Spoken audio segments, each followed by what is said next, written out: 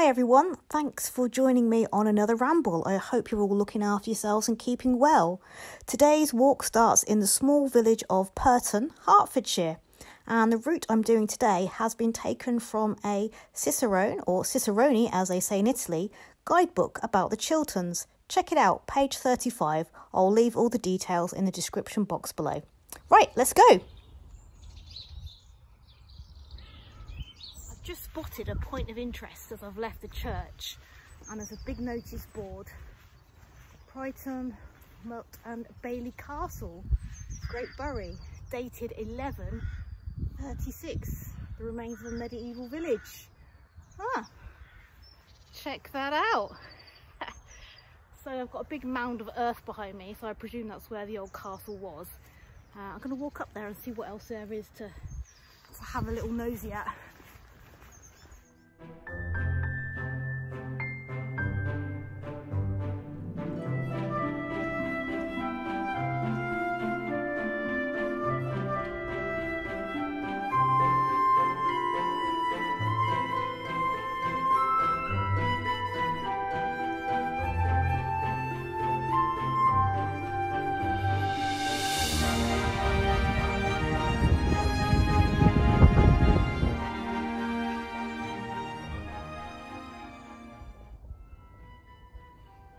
Look at those views, aren't they incredible? Wow. The land stretches out for miles as far as the eye can see, and it's a clear day too. So what is unique to the Chilterns? Well, I tell you, it's what's beneath my feet at this very time. It's made of chalkstone, and when you look down at the ground, whether you're up in the hills or walking through agricultural land, you will notice the chalky looking presence that is beneath you. Unlike the Peak District, which is split into the White Peaks, which is mostly limestone, and Dark Peaks, which is gritstone. In Northamptonshire we have quite a lot of ironstone and sandstone. So in your home county, what stone lies beneath your feet? Let me know, put it in the description box. I'm not into, geology at an academic level or anything, but I do find it interesting because ultimately this kind of stone would be quarried probably for centuries by local people, and you can see it in the architecture, in buildings, and just generally as you're walking around you can see how it shapes a place. Yeah, rocks are cool, right?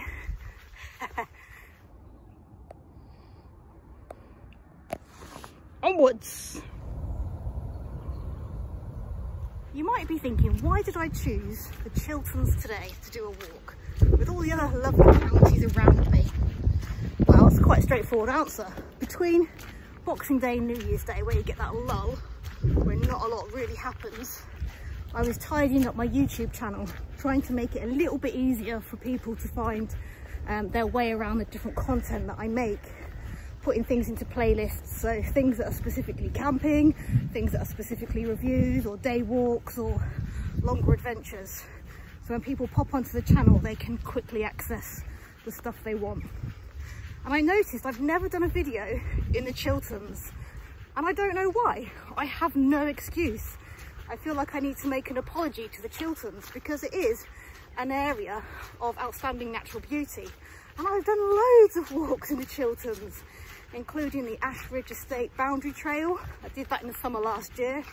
Ivanhoe Beacon, Barton the Clay and the hills not too far from here. Pegsdon Hill, that area around Trig. And I've never done a video, and I don't know why. I don't record all my walks that I do because I just don't have the time. And sometimes I just like walking for the sake of walking. But I thought, you know what, I owe it to the Chilterns to make a video, and I'm sure there'll be more to come in the future in this particular part of the country. Here we are, the Pegsdon Hills, managed by the Wildlife Trust. So what I'm going to do now is find a particular hill called Deacon Hill where there is a trig point, and I'm really looking forward to taking some nice photos and scenery footage once we get over there. Excellent, I think I'm about halfway around my route today, so that's good. Right, let's crack on with it.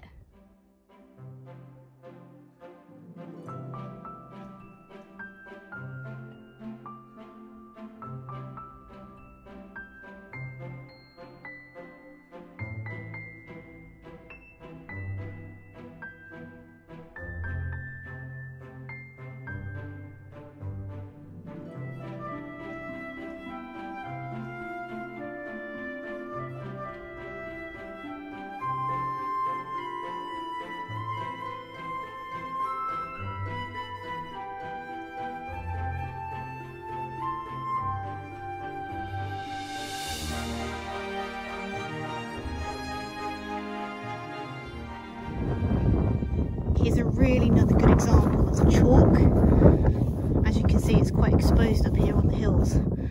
Obvious to tell that it is chalk stone, what the Chilterns is renowned for.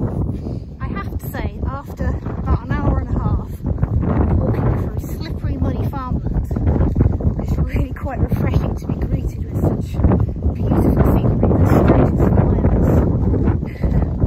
I do love the Chilterns. They are special in their own little way. That's my next destination up there. Fingers crossed I'll find the trig point.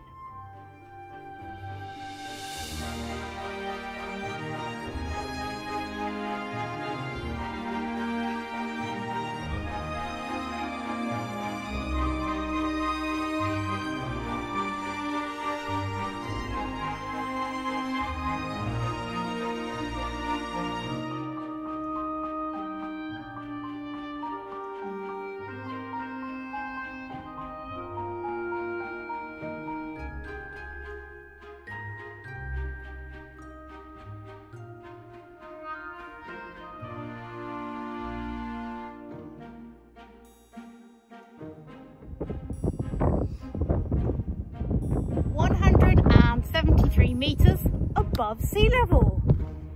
Trig in the bag. Is that a thing? Can we make that a thing? Trig in the bag? Yeah? Maybe?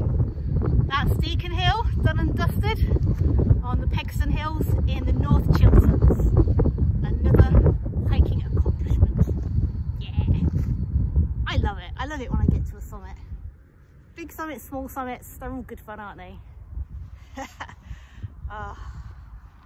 That's such a nice day too. Good times.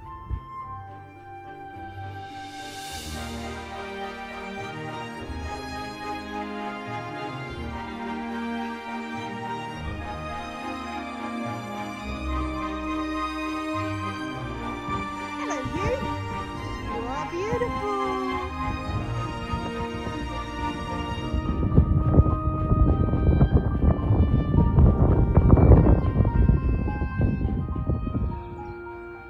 Actually quite a steep path, and I can see lots of footprints where people have slid, and so far today I haven't ended up on my backside, but there's still time.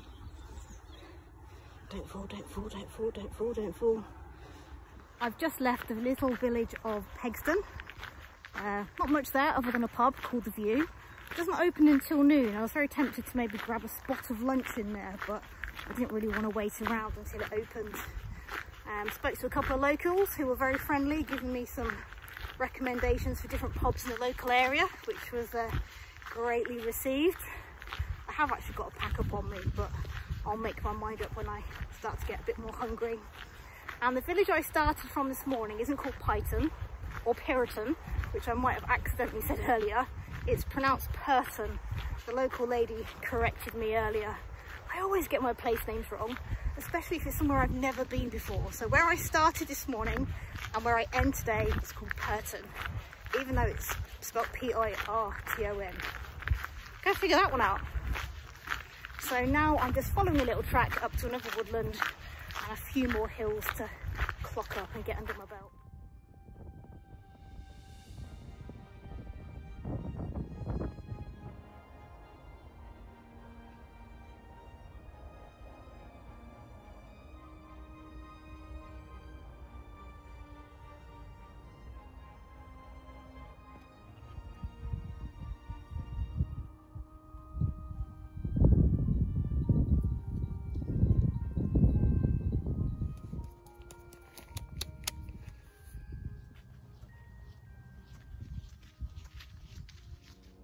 Alpacas.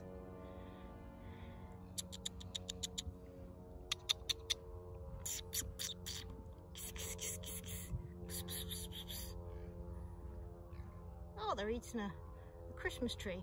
Oh, well, look, there's a little pot-bellied pig. Can you see that as well? Got 4 alpacas, some chickens, and a little oinker.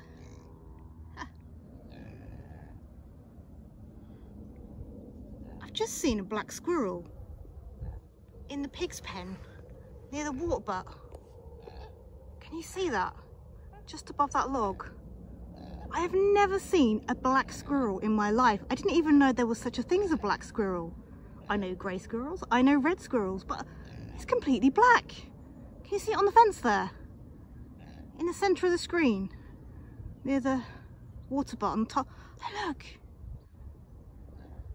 Incredible. Alpacas, a pig and a black squirrel. Well, you would have never put all these creatures together, would you? This is a once in a lifetime event.